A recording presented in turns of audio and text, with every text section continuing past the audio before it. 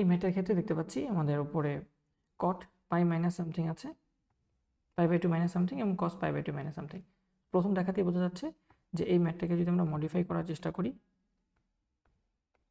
তাহলে আমরা সাইন বা cot পাই বাই টু এর সহগ বেজোড়, মানে এটা কটটা হয়ে যাবে ট্যান, এবং এটা কোন quadrant? Pi by two minus theta, এটা first quadrant.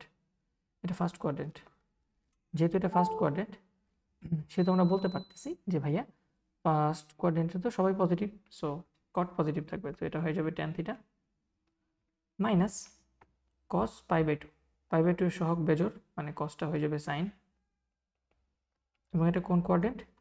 First quadrant, first কোয়াড্রেন্টে কস পজিটিভ, সো আমাদের এটা হয়ে যাবে জাস্ট সাইন থিটা, নিচে আছে থিটা স্কোয়ার।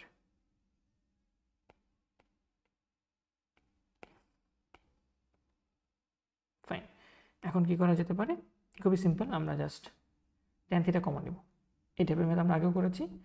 আমরা যদি লিমিট থিটা টেন্স টু 0 বলে ট্যান থিটা কমন নেই উপর থেকে, তাহলে উপরে থাকবে 1 মাইনাস সাইন থিটাকে ট্যান থিটা দিয়ে ভাগ করলে আমরা জানি কি আসে, ট্যান থিটা মানে হচ্ছে sine theta by cos theta, যেটা উপরে চলে গেলে উপরে হয়ে যাবে কস থিটা, নিচে হয়ে যাবে সাইন থিটা, এই সাইন থিটা কাটা থাকে শুধু কস থিটা। এটা চাইলে দেখাইতে পারো, আমার মনে হয় দেখানোর দরকার নেই, ডিরেক্ট 1 মাইনাস কস থিটা বললেই হবে। নিচে থাকতেছে থিটা স্কোয়ার, থাকুক। এই জিনিসটাকে লিমিট থিটা টেন্স টু 0 দিয়ে আমি ট্যান থিটা বাই থিটাকে আলাদা করে ফেলি, ট্যান থিটাকে একটা থিটা দিয়ে আলাদা করে ফেলি সূত্রের জন্য, ইন্টু দিয়ে লিমিট 1 মাইনাস কস থিটাকে লেখা যায় 2 সাইন স্কোয়ার থিটা, এটা হচ্ছে ফর্মুলা। কস 2 থিটা 1 মাইনাস কস 2 থিটা হচ্ছে 2 সাইন স্কোয়ার থিটা। এবং খেয়াল রাখার বিষয়, কজের ভিতরে 2 থিটা থাকলে আমার এখানে থিটা হয়ে যায়, মানে অর্ধেক হয়ে যায়, সূত্র বসালে থিটার মানটা অর্ধেক হয়ে যায়। কজের ভিতরে যেটা থাকে সেটার অর্ধেক সাইনের ভিতরে লিখতে হয়। সো 1 মাইনাস কস থিটার ফর্মুলা হচ্ছে, আমরা বলতে পারি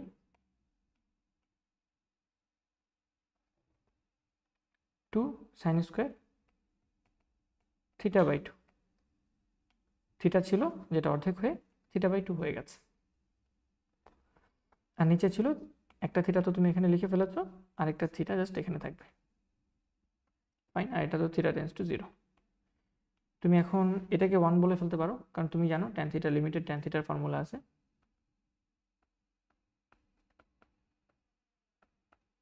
এটার মান 1 তুমি জানো, আর লিমিটের সাইন এক্স বাই এক্সের একটা ফর্মুলা আছে, এটাও তুমি জানো। সো এই প্রথম ট্যানের সূত্র যদি আমি অ্যাপ্লাই করে দিই 1, আর এই 2টাকে বাইরে নিয়ে আসি, লিমিট থাকুক, এখানে আমি সাইন থিটা বাই 2 লিখি, ফর্মুলা অ্যাপ্লাই করার জন্য নিচেও থিটা বাই 2 লিখি,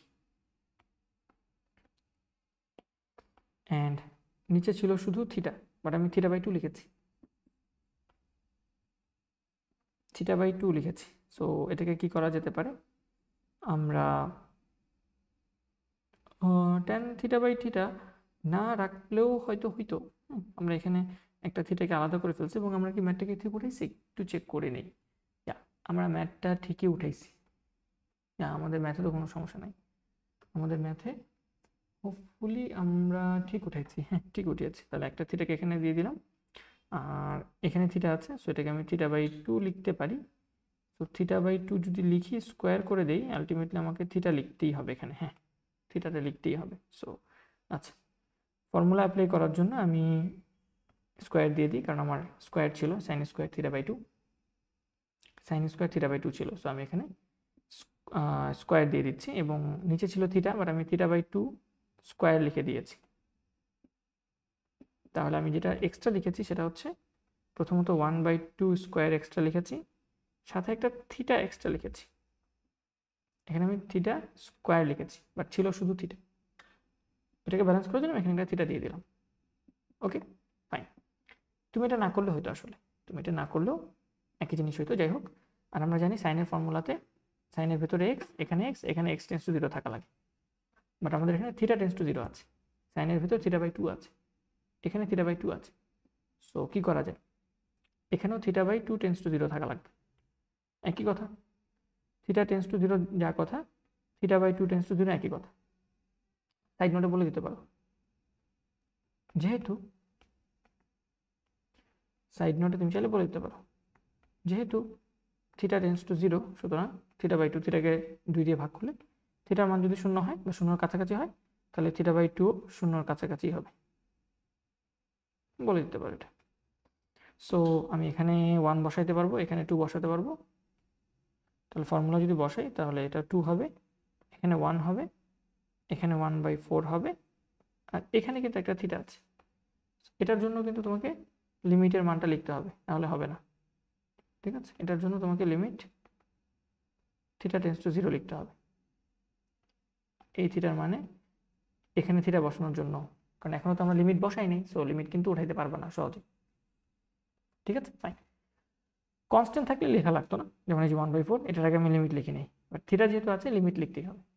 এখন যদি বসাই দিই থিটার মান, তো থিটার মান 0, তো এখানে 0 বসাই দিই, এখানে 0 বসাই দিলে কিন্তু সব মিলে গুণফল হয়ে 0ই হচ্ছে। এটা একটা ভ্যালিড মান,